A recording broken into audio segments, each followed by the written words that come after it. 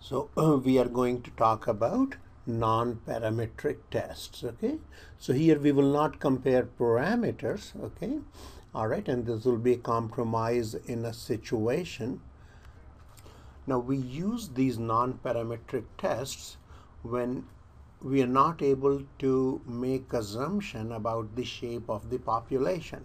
All right, because remember this, you had, say for instance, when you use the t-test, you had to assume that the population from which you draw the sample is normally distributed, right?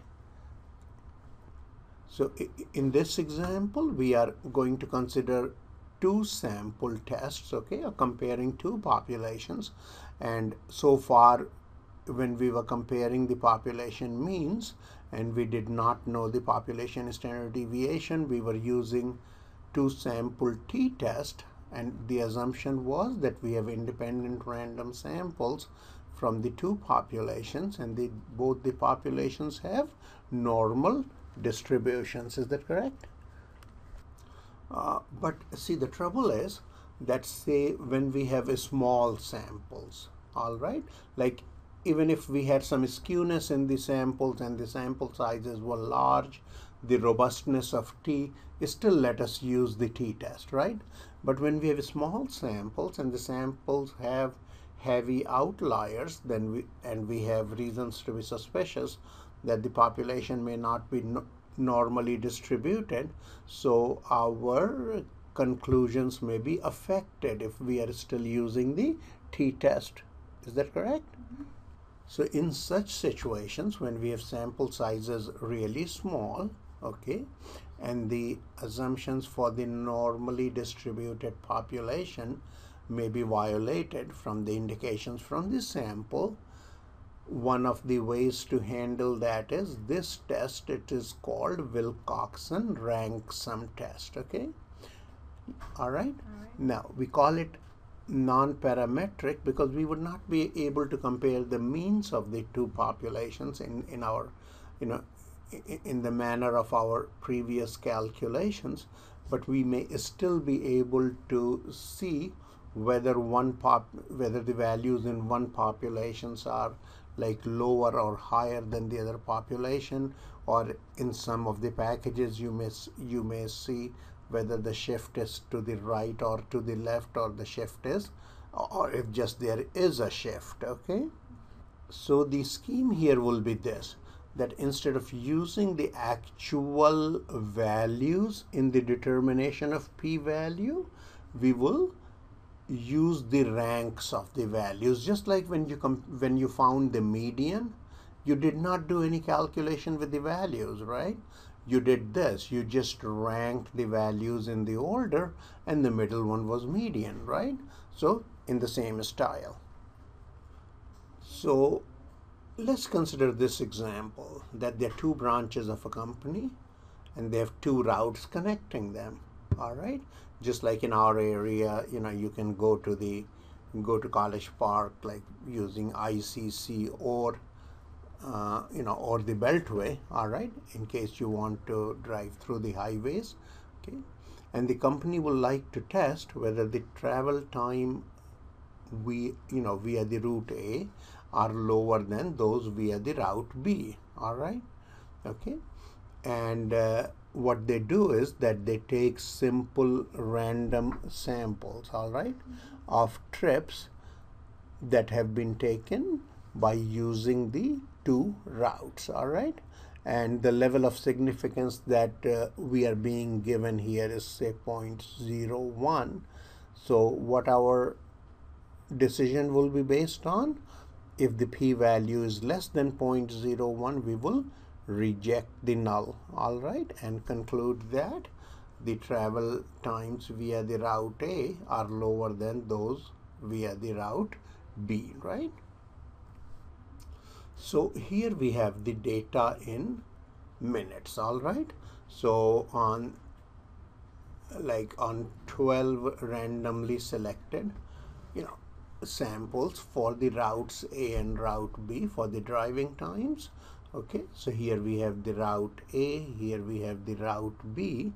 All right, and of course here you can see that here we have lower values, but this has two strong outliers, right? And sample sizes are 12, which is not really very large. Okay, but so we, we would be a little reluctant to use the two sample t-test with the tools that we have so far. Okay, so what we are doing here is this, that I'm color coding the values for B as red, all right, just to distinguish later. So see, this is the smallest value of these all, so it gets the lowest rank of how much? 1, right? This is the next one up, so it gets the rank 2, all right. Then the next one up is this, gets the rank 3, further one is this, gets the rank 4, all right. And if there are ties, all right, then what you do is just like you did in the case of median, all right, okay, you go ahead and like take the average, okay, and you'll see that in another example. So what happens here? The blue ones, the black ones are the ranks for what? The route A, right? And the red ones are the ranks for the route B. Okay, so far so good. So what we have done here is that here in this column we have written the ranks for the values of A, or for the values in A, and here in the column B we wrote the ranks in the values for the values in B. All right. Now we are going to use the variabilities of the rank sum. All right. So for example, the total for all these is 117. For these is 183, right? Okay. So the rank sum, or this sum of the ranks of the times for the route A is lower than that for the route B. But now we want to compute the p-value just to see whether it could have been just the luck of the draw, just the chance factor, because there'll be many trips, all right, via those two routes. So we'll see whether this could happen just by chance, right? So, what did I mean by chance is this, that here the black ones are the ranks for the route A, right? And the red ones are the ranks for the route B, right? But in another sample, they could be different, right? And there are many such samples possible, right? So in those samples, these orders may be different. So we just want to compute the probability that what was the chance of obtaining this particular one, okay? So as I said, there are many other possibilities of the ranking, all right? And here what we have is, here are just some of them, right? Actually, so here are two other possibilities that could happen, right? So we want to see the probability based on all the possibilities that may show up, right? So as I said, that there are many other possibilities for the rankings if the values of A and B are from the same distribution, and here are a couple of different possibilities as I showed you before. So here we come back to our original situation, right? That the rank sum for the route A is 117 and that for the route B is 183, right? And we want to compute the probability that we will see such a low or lower rank sum in case there is no difference between the two distributions, right? So again, the rank sum here is 117 and here is 183, and that's what the sample showed us, right? So symbolically, I'm calling W sub A, or I'm using this symbol for the rank sum for group A and this symbol for the rank sum for group B, all right? And we're going to see that how they are, like how do they vary. So theoretically, if we have two such groups, all right, okay, then So the rank sum WA, that is the sum of the ranks of the values in the group A, that will vary.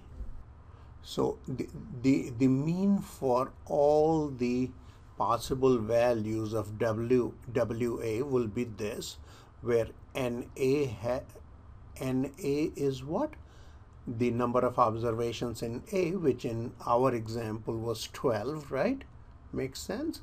And NB is that number of observations for the group B, and this big N is sum of these two. All right, okay. And NA and NB don't have to be equal. In this case they did happen to be equal. Okay, so in this case the mean is this value and the standard deviation is this value, right? Okay. And in addition, if both the groups have more than 10 observations, which they do in our example, they had both 12 each, then this will vary approximately according to a normal distribution. Okay. So back to our values, both the samples had 12 observations in each, right? So this tells us, and this is the mean of all possible values of WA, and this is the standard deviation, right? So if we substitute these values in, then this value will come out to be 150, right? And this will be, I just plugged in the values and computed it, it's 17.3, all right? So now we have approximately a normal distribution with mean 150 and a standard deviation of 17.3, and what our p-value will be, that WA is less than or equal to 117, all right, okay, as we observed in our sample, right? So our alternative here was what? That the values in A will be lower than the values in B, and we are assuming identical distributions for both. Now the thing is, so alternative here is left-sided, right? That is less than, and the p-value will be the probability that WA is less than or equal to 117, as I said. All right, and we will just go ahead and compute the probability that a normally distributed random variable with a mean 150 and a standard deviation 17.3 will take on a value less than 117. Okay, so far so good. So we have to compute this probability, right? Okay, so what do? I go to distributions, right? And then which option do I choose to compute the normal curve area? This normal CDF, right? And then I have to do what? Put the lowest possible value, right? And the lowest possible value in this case will be 0, right? Won't it be? But still, let's go ahead and put it according to, I mean, it doesn't hurt. Say, just a moment, let me just put it here. Negative 10 to the 99. I mean, I'm putting it just for the sake of putting it this way. Even if you put 0, you should get the same answer in this particular case, okay? So then I have 117, and then the standard mean is 150, all right? And the standard deviation is how much? 17.3. Okay, all right. So what's the p-value then? 0.028, right? And that is not less than 0.01. All right, so what we will do, we will not reject the null, right?